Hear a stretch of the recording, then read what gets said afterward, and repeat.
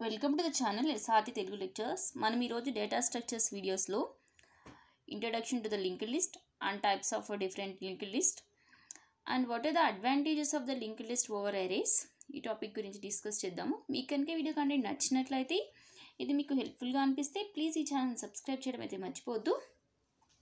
So అసలు linked list అంటే ఏంటి?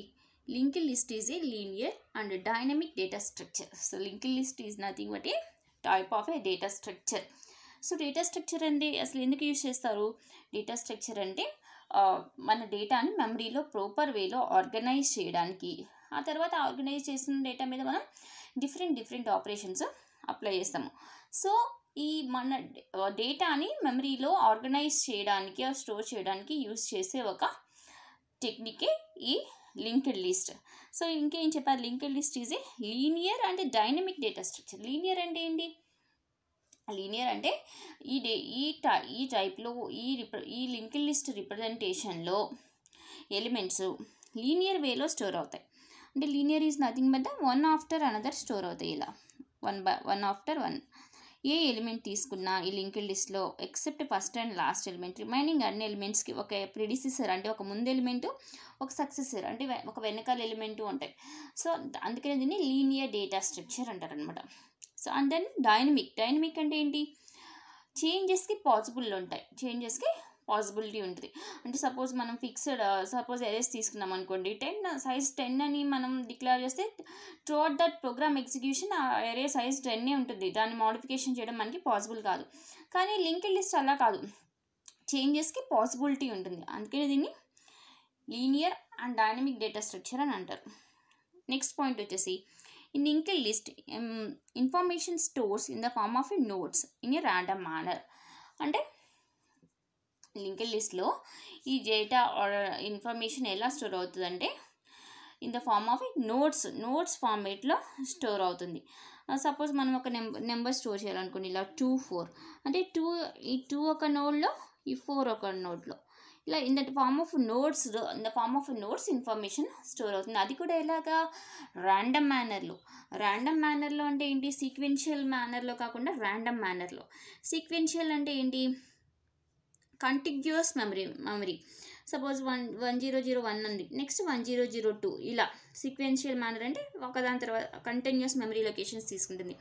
కానీ ఈ లింక్డ్ లిస్ట్ వచ్చేసి ర్యాండమ్ మేనర్లో స్టోర్ అవుతుంది. అంటే పక్కనే స్టోర్ అవ్వాలని లేదు. ఒకటి వచ్చేసి 1000 లొకేషన్లో స్టోర్ అయితే ఇంకొక నోడ్ వచ్చేసి 2000 లొకేషన్లో కూడా స్టోర్ అవ్వచ్చు. సో లింక్డ్ లిస్ట్లో information in the form of a నోడ్స్లో అది కూడా ర్యాండమ్ మేనర్లో స్టోర్ అవుతుంది. సో మనం స్ట్రక్చర్ ఆఫ్ ఎ నోడ్ యొక్క స్ట్రక్చర్ చూసామంటే ఇలా ఉంటుంది. 2 పార్ట్స్ ఉంటాయి ఒక ఎవ్రీ నోడ్లో.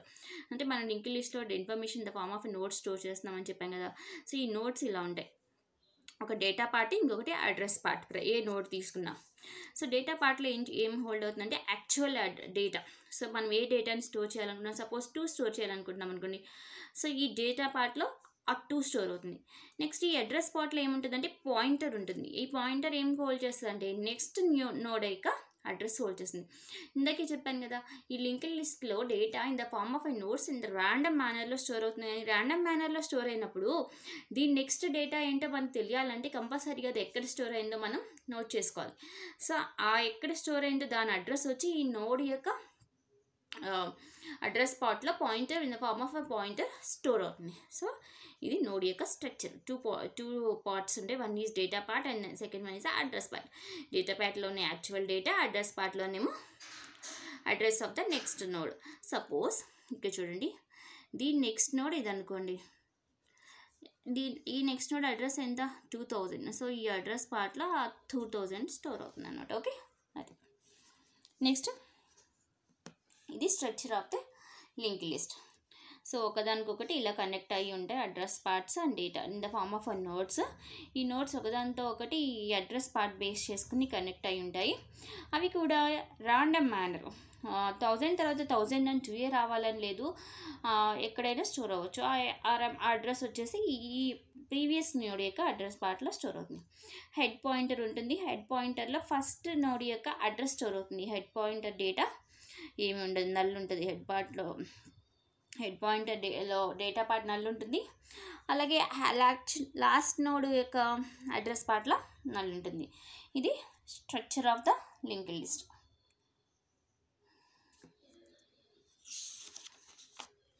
నెక్స్ట్ చూడండి, ఈ లింక్డ్ లిస్ట్ని ఎరేస్ డిసడ్వాంటేజెస్ని ఓవర్కమ్ చేయడానికి యూజ్ చేస్తారని చెప్పారు.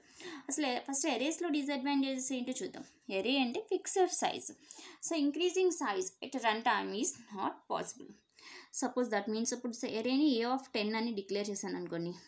సో థ్రూఅవుట్ నా ప్రోగ్రామ్ ఎగ్జిక్యూషన్ ఎరే సైజ్ 10 ఉంటుంది. సో నెక్స్ట్ నేను ఇంక్రీజ్ చేయాలన్నా డిక్రీజ్ చేయాలా నాకు పాసిబుల్ కాదు. అంటే డిక్రీషన్ మనకి ఏం అవసరం ఉండదు, లెస్ ఎలిమెంట్స్ కావాలంటే స్టోర్ చేసుకుంటాము. కానీ సపోజ్ మనకి ఇంక్రీజ్ అవ్వాలంటేనే అవ్వదు.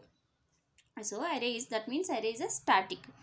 So insertion takes long process because elements stores in a sequential manner. So array లో ఎలిమెంట్స్ ఎలా స్టోర్ అవుతాయి? సీక్వెన్షియల్ మేనర్లో, అంటే వన్ ఆఫ్టర్ అనదర్ స్టోర్ అవుతాయి. సపోజ్ నేను ఎక్కడో ఈ 5th element index starts from 0 0 1 2 3 4 5 6 ఇలా ఉందనుకోండి. ఎరేలో ఎలిమెంట్స్ ఇలా సీక్వెన్షియల్ మేనర్లో స్టోర్ అవుతాయి. సపోజ్ నేను ఎక్కడన్నా ఈ 3 ఎలిమెంట్ తర్వాత నెక్స్ట్ ఎలిమెంట్స్ ఇన్సర్ట్ చేయాలనుకోండి. ఇవి సీక్వెన్షియల్ మేనర్లో స్టోర్ అవుతాయి కాబట్టి నేను దానికి ముందు ఉన్న అన్ని ఎలిమెంట్ని నేను ప్రాసెస్ చేసి ట్రావెల్ చేసి ఈ థర్డ్ ఎలిమెంట్ దగ్గరికి వెళ్ళి అక్కడ నేను ఎలిమెంట్స్ ఇన్సర్ట్ చేయాలి. అంటే ఇక్కడ 4th ప్లేస్లో నేను ఎలిమెంట్స్ ఇన్సర్ట్ చేయాలంటే రిమైనింగ్ 3 ఎలిమెంట్స్ నేను ట్రావెల్ చేయాలి. అంటే ఇన్సర్షన్స్ అనేవి ఎక్కువ టైప్ తీసుకుంటాయి, ఎందుకంటే సీక్వెన్షియల్ మేనర్లో స్టోర్ అవుతుంది కాబట్టి. వాటిని ఓవర్కమ్ చేయడానికి ఎరే యొక్క డిసడ్వాంటేజెస్ ఓవర్కమ్ చేయడానికి మనం లింక్డ్ లిస్ట్ యూస్ చేస్తున్నాం. సో ఇందులో ఏం చేస్తున్నాము? No need to define the size in advance. Size increases according to the program demand. So ఫిక్స్డ్గా మనం ఈ లింక్డ్ లిస్ట్ సైజ్ 10 ఈ లింక్డ్ లిస్ట్ సైజు 12 అని మనం ప్రోగ్రామ్ ఎగ్జిక్యూషన్ ముందే డిఫైన్ చేయగల. ప్రోగ్రామ్ యొక్క నీడ్ బట్టి మనం లింక్డ్ లిస్ట్ యొక్క సైజ్ని ఇంక్రీజ్ చేసుకోవచ్చు. Next storage of notes is random. So insertions are easy. So us one after another store అవ్వవు. సో అందుకని మనకు కావాలంటే ఏ నోట్ దగ్గరికి కావాలంటే డైరెక్ట్గా ఆ నోట్ దగ్గరికి వెళ్ళి ఇన్సర్షన్స్ చేసుకోవచ్చు. Next type of linked list: single linked list, double linked list, circular linked list and circular double linked list. ఇవన్నీ types of linked list. Single linked list అంటే ఏంటంటే only forward moving are forward traversing is possible.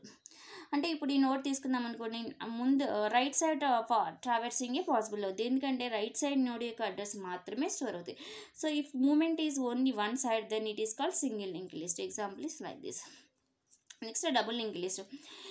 అంటే ఇక్కడ single link లిస్ట్లో only ఒక్క pointer ఏముంటుంది, ఆ pointer next node మాత్రమే రిప్రజెంట్ చేస్తుంది కాబట్టి రైట్ సైడ్ మాత్రమే ట్రావెల్ చేస్తుంది. Next double link list. Double link list అంటే ఏంటంటే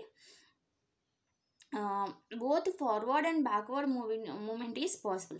అంటే ఇప్పుడు ప్రతి నోడ్ తీసుకుంటే టూ అడ్రసెస్ స్టోర్ చేస్తుంది, ఒకటి ప్రీవియస్ అడ్రస్, ఒకటి next address. So both forward moving and backward moving also possible in double link list. Next circular link list. Circular link list అంటే ఏంటంటే last element is again will connected to the first element, that is circular single link list. Next circular double link list.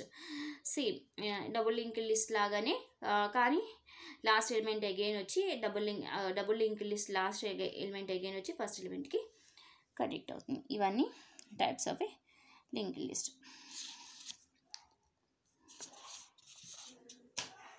Next what are the operations on a link list? Operations అనే link list ఏమేమి ఉంటాయి? Creation, insertion, traversing and deletion. Creation అంటే ఏంటి? కొత్త నోట్స్ని, new నోట్స్ని create చేస్తాము. Next insertion, ఏదైనా ఒక particular node ఎక్స్ట్రాగా ఇన్సర్ట్ చేయాలంటే ఇన్సర్షన్. ట్రావర్సింగ్ అంటే అన్ని నోట్స్ని విజిట్ చేయడం. నెక్స్ట్ డిలీషన్, ఏదైనా పర్టికులర్ నోడ్ కావాలంటే దాన్ని డిలీట్ చేసుకోవడం. ఇవన్నీ different operations and link list.